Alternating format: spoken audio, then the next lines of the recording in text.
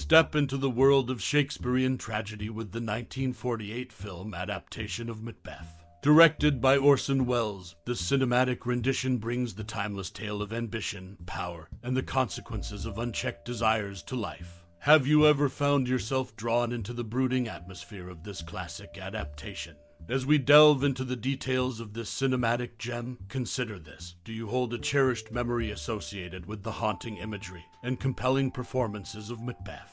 Or perhaps, has this film left an indelible mark on your life, inspiring you in unexpected ways? Now, let's turn the spotlight to you.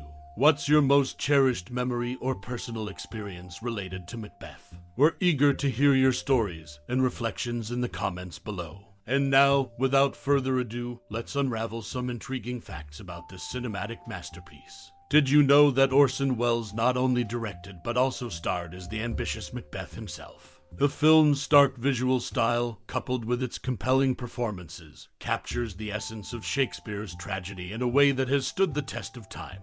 As we explore the depths of Macbeth's psychological unraveling on screen, consider the impact it has had on audiences over the years. Have you ever found yourself reflecting on the themes of power, guilt, and fate long after the credits rolled? Your stories await your cherished memories and experiences with Macbeth in the comments below. We would love to hear your unique perspective on this cinematic classic.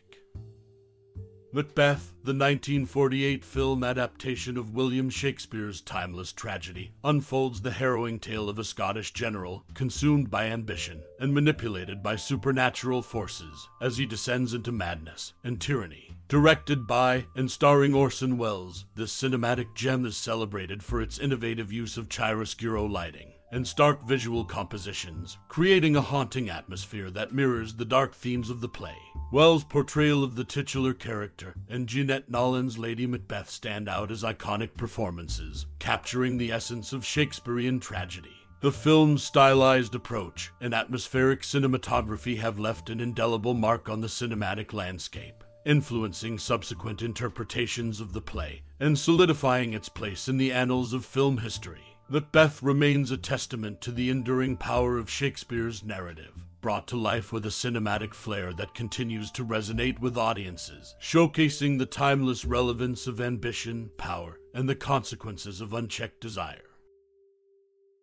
During the filming of the 1948 adaptation of Macbeth, a unique approach was taken. The dialogues were pre-recorded, requiring the actors, including Orson Welles himself, to mime their lines on set. This unconventional method added an extra layer of complexity to the film's production, showcasing the innovative techniques employed by Welles. Interestingly, amidst the creation of this cinematic gem, John Wayne paid a visit to Orson Welles. Despite their differing political views, the two iconic figures got along well. This behind-the-scenes interaction offers a glimpse into the camaraderie that can develop in the world of filmmaking, transcending ideological differences. In a fascinating connection to Welles' earlier work, Erskine Sanford, known for his role in Citizen Kane, played King Duncan in Macbeth. This time, however, he met a more tragic fate at the hands of Welles' Macbeth. The parallel between these roles adds a compelling layer of intertextuality to the film, linking it to Welles' broader cinematic repertoire. These behind-the-scenes insights provide a unique perspective on the making of Macbeth, shedding light on the creative choices and interpersonal dynamics that shaped this cinematic classic. It's a testament to the intricate web of relationships and influences that contribute to the rich tapestry of film history. Screenwriter Charles Lederer's personal life intertwined with the making of the 1948 film Macbeth in a unique way. Lederer married Virginia Nicholson, becoming the stepfather to Orson Welles' daughter, Christopher Welles. This family connection brought an interesting dynamic to the film's production. Despite his familial ties, Lederer navigated the complexities of both personal and professional relationships, contributing to the intricate web that shaped the behind-the-scenes of Macbeth. It's a lesser-known aspect of the film's history that adds a personal touch to the broader narrative of its creation, showcasing the intersection of family and filmmaking in the cinematic classic. Film debut of Jeanette Nolan.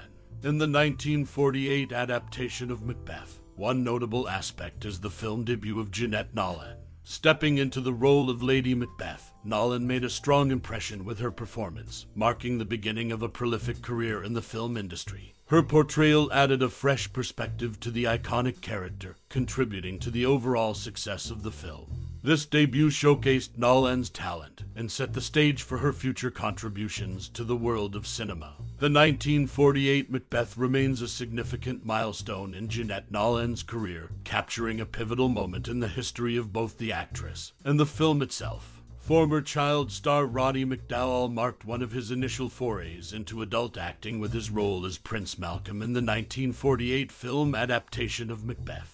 McDowall's transition showcased his versatility as an actor, contributing to the diverse ensemble cast of the cinematic gem.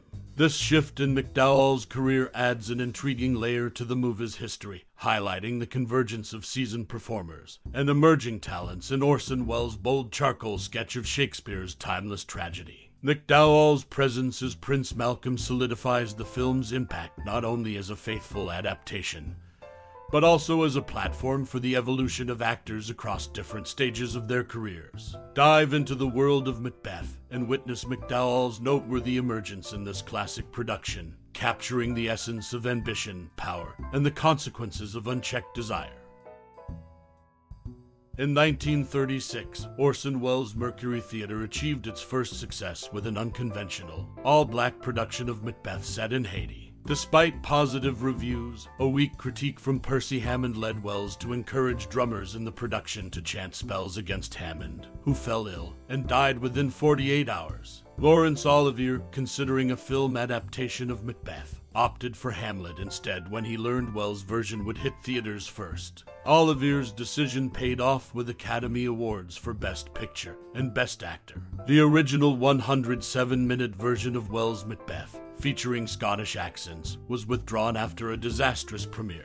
It remained hidden until the 1980s. These behind-the-scenes anecdotes reveal the unconventional roots, competitive dynamics, and challenges faced by the 1948 adaptation of Macbeth, adding layers to its cinematic history.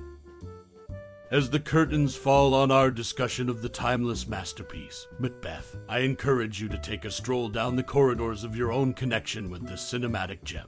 Let the echoes of Shakespeare's tragedy resonate within you, and allow the haunting visuals of this cinematic rendition to linger in the theater of your mind. What memories does Macbeth evoke for you? Is it the gripping performances, the atmospheric cinematography, or perhaps the profound themes that have left an indelible mark on your soul? Share your reflections as each viewer weaves a unique tapestry of experiences with this classic. In the shadows of ambition and betrayal, Macbeth becomes more than a tale. It's a mirror reflecting the intricacies of human nature. As you delve into your own thoughts, remember that the power of storytelling lies not only in the hands of the creators, but in the hearts of those who embrace it. Your insights and musings add depth to the collective appreciation of Macbeth, and I invite you to illuminate the comments section with your personal anecdotes. Let the conversation thrive, like the timeless themes of the play itself. Thank you for embarking on this journey through the cinematic realms of Macbeth. Your time and thoughts are cherished, and I eagerly await the rich tapestry of memories you choose to share. Reflect, reminisce, and rejoice in the magic of storytelling.